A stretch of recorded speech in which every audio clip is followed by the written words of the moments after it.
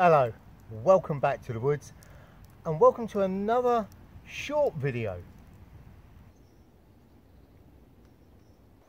Now in bushcraft, quite often we can find ourselves in some quite remote locations. Indeed, even if we're working close to home, the places that we choose to go can quite often be a little bit tucked out of the way, and perhaps they don't have direct vehicular access because you've walked in, or sometimes you don't even have a mobile phone signal. Also in bushcraft, quite often we find ourselves using stuff that can actually hurt us. Fires, for example, we can get burns to our hands. Knives, well, we all carry a knife and they should be razor sharp, and it only takes a little slip and you can get a cut to your hand, and sometimes that can be quite nasty. There's other more specialist tools that we use too, things like a crook knife, and I've seen one or two people scooping out a bowl on a spoon and it's caught that pad on the inside of their thumb, and that can bleed quite nasty and can be quite a nasty injury. There's also, of course, the axe. Every good bushcrafter carries an axe, and a lot of us know how to use them, but it doesn't matter how well drilled you are in them. Sometimes if you're tired or it's wet, etc, etc, you can have a little mishap. And the things with an axe, well, it's a nice cutting edge with the weight of a heavy hammer, usually in bushcraft on a shortish handle, and the injuries can be quite nasty. Indeed, a friend of mine once said years and years ago that an axe does two things. It either shortens toes or it lengthens them. Think about it, it's very, very true. And the injuries from an axe can be quite nasty. I've seen an axe glance off the inside of someone's ankle bone, which again was quite a nasty injury. I've seen them embedded in a shin, and I've seen it in through a boot as well. So all of these injuries can be very, very nasty. So potentially we could have quite a bad combination. An injury that's bleeding badly and a location that our usual emergency medical services might not be able to get to as quickly as they would in a normal domestic or workplace situation. Now, for that reason, we should all carry a personal first aid kit, just in case things go wrong. And in the description box down below, I've put in a link to a video I did a couple of years ago on what's in my personal first aid kit. I also carry one of these. And this is a tourniquet.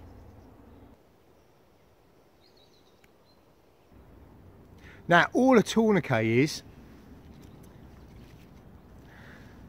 is a loop of material that's wrapped around the limb above the injury and tightened until you get the bleeding under control. You don't want to fully stop the bleeding, but it does want to slow it down, at least for long enough until proper medical help arrives. Now, in my personal first aid kits video, I said that I carry a cat tourniquet. Well, this isn't a cat tourniquet. This is a Tac Med Solutions tactical tourniquet. I wasn't given it by Tac Med Solutions, so this is not sponsored in any way. Instead, this one came to me via a friend who's an ex-UK Special Forces soldier. He in turn got it from a paramedic from the London Ambulance Service. Both of these guys, neither of them are strangers to traumatic injuries, both think these are excellent bits of kit, and I'm inclined to agree. The quality of the construction is excellent. It's really, really good. The materials that they use, nice solid aluminium bar, all the buckles are top spec.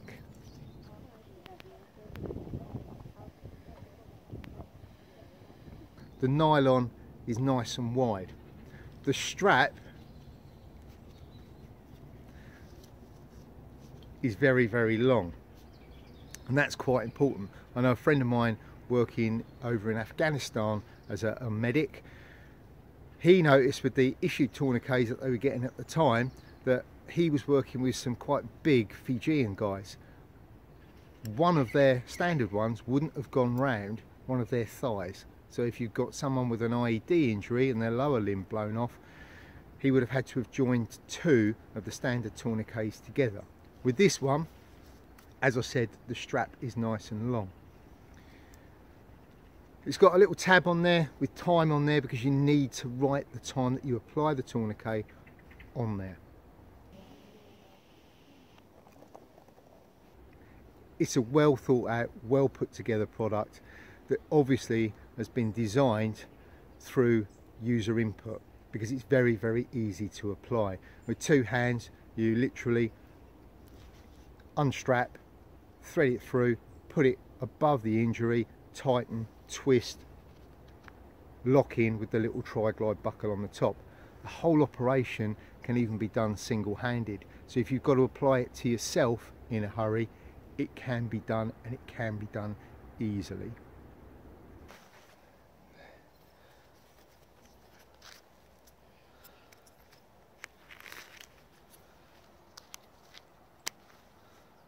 These items and other items from the company are in use by US military and law enforcement units all around the world.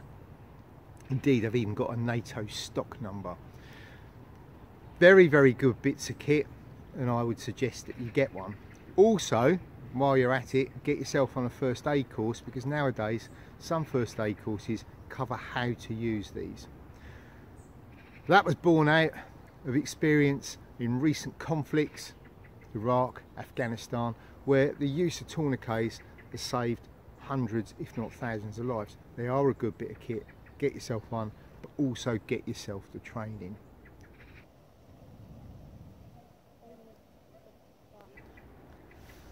Tac Med make a whole range of different products, not just tourniquets, and some of those products are applicable to us in the bushcraft market.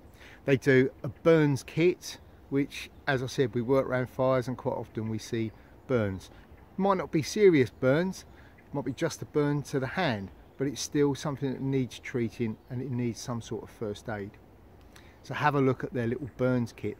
There is also a personal medical kit, which includes one of the tourniquets as well as some other items that can be used to deal with traumatic injuries. Indeed, there is also an emergency bivvy bag that looks quite interesting as well, just in case you get caught out overnight. I'll put a link to their website in the description box down below.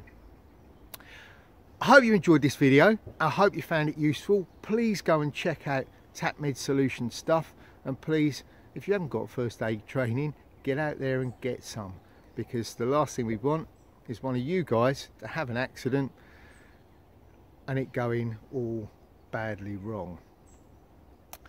If you did enjoy the video, then obviously hit that like button, and as always, if you've not subscribed to the channel, do so. And remember to hit that notifications bell so that you know when I'm putting out new videos. And there is another one to follow in our winter bushcraft series, which should be coming up in the next couple of weeks. You can also check me out over on Etsy. Again, I'll put a little link in the description box below, and over there you'll find all sorts of products, including the green craft patch. I'm hoping also to get some of the EDC light pouches back up on the site as well in the next few weeks. You can also look at me on Instagram. I'm greencraft_01 over there, and I tend to put up pictures on a fairly regular basis of what I'm up to. I think that's everything. I've been Neil, and until next time, stay safe.